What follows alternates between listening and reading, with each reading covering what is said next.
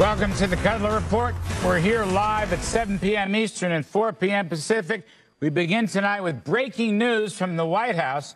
The National Association of Insurance Commissioners has just told President Obama that his fix for canceled health policies could result in higher premiums and gaps in coverage. Joining us now, Republican Congressman Brad Wenstrup, Bob Leshevsky, President of Health Policy and Strategy Associates, and Avik Roy, Senior Fellow at the Manhattan Institute, author of How Medicaid Fails the Poor. You know, Avik Roy, come back to you. Something the commissioners, the insurance commissioners said in their, I guess, a printed, published release, that premiums are going to go up.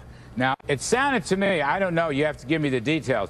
In other words, renewal premiums will go up, or just premiums in general are going up. Both contradict the president, who keeps maintaining that premiums are going down. Which is it, Avik?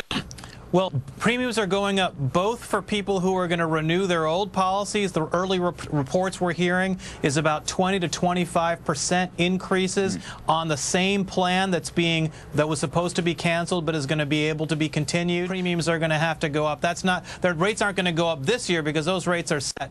But if health people stay out of those exchanges, then if you have older and sicker people, then premiums will go up there. And let's not forget the rest of America, the people who get employer-sponsored coverage, they're going to see increases of 10, 15, 20% depending on where they live. So in good faith, okay, forget politics for a minute, Republicans versus Democrats. Just last question on this.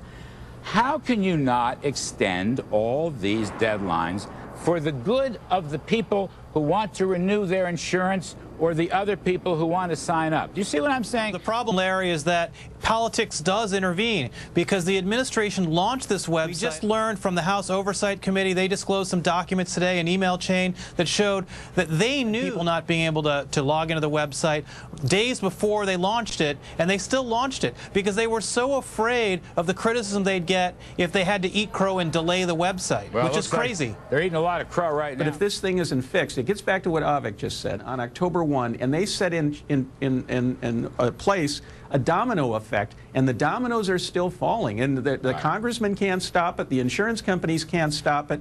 This is a mess. And the more we learn, the worse it is. Well, everybody knows the Obama administration is being hammered for all the difficulties with Obamacare and its rollout, from the website to the dislocation of some people who are losing their plans. So the White House decided today to try to push back by playing on one of the favorable trends in health care, and that is the slowdown nationally in health care costs. Now, that's been going on for several years. There's a lot of debate over whether it's about the slowdown in economic activity or actual changes in the healthcare system. But Jason Furman, the chair of the Council of Economic Advisors, put out a report today in which he took at least partial credit for reforms in the Affordable Care Act driving down those costs. Now, here's some of the headline numbers about cost growth slowdown. First of all, for the last 3 years, healthcare spending per capita has risen only at 1.3% a year beyond inflation. That's the slowest 3-year period in the last 50 years, and is something that has persisted even after the economy has recovered. Healthcare price inflation, that is the cost of healthcare services, is now going up on a year-to-year basis, according to this report, only by 1% year over year. And the benefits of that flow not just to American corporations and individuals, but also to the government, because according to the Congressional Budget Office, the spending on Medicare and Medicaid by 2020 will be 10% less if this cost growth slowdown persists. Now, everybody is waiting to see whether, in fact, if the economy grows more robustly, it's going to wipe out some of these effects. But for now, the administration points to things like changes in reimbursement rates, hospital readmission penalties to make sure that providers are providing care more efficiently, accountable care organizations, all sorts of reforms that potentially could slow health care costs over the long run. And that's something the administration wants to point to. We'll see how long it lasts. Avik, some people say the slowdown in health care costs, whichever number you use, Jason Furman's number or the Washington Post number, is a function of the recession, of fewer people who have insurance and fewer people going to the doctor, Avik, that it really was more economic round? I've covered this topic extensively on my Forbes blog, and I can tell you, Larry, it's a good thing that there's been some slowdown in health cost growth, but it's economic and statistical hucksterism to credit Obamacare for this. There are two issues that you've alluded to. The first is the recession, which has slowed down healthcare spending across the developed world, not just in the United States, but also in Europe, Japan, everywhere. There's been a dramatic increase in the use of high-deductible insurance and health savings accounts, particularly among employer-based plans. Those are the two biggest drivers of the slowdown. The vast majority of Obamacare goes into effect in 2014. These things like ACOs and some of the other things that John Harwood was mentioning, they're tiny, tiny tinkerings around the edges. They have no significant impact on health spending. The warnings are growing louder about what looks like a second wave of health insurance cancellations, all due to Obamacare.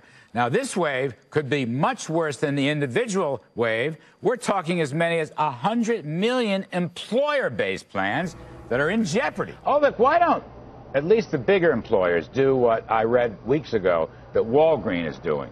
Walgreens is sort of redoing their plan. They're giving a lump sum to their employees who can then take that money and either put it in some kind of savings account, maybe an HSA, or just go and shop around for the private exchanges, the non-Obamacare exchanges that has more choice and more options. Now, is that what large corporations are going to do, or is that just a small drop in the bucket? Yeah, so what we're going to see is on the small employer end, people are going to move to part-time work to avoid the employer mandate. On the large employer end, you're going to see substantial migration over time to these private exchanges because it's a way for large companies to protect their costs and gives cost certainty because they know what they're budgeting for health insurance costs every year. And you're going to see a lot of mid-sized companies start to self-insure so they can take advantage of the regulatory scheme that the large businesses are doing through these private exchange. So that's where things are going to go. But one point I want to make, Larry, is in general, it'll be a good thing if more people shop for coverage on their own instead of getting it from their employer. That would be a more market-oriented system. It'd be more efficient, and it would probably be cheaper.